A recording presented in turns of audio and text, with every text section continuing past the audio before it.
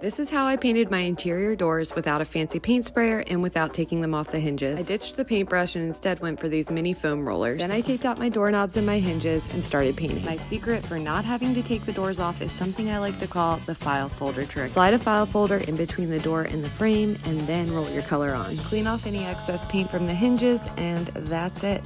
Follow along for more quick, easy DIYs.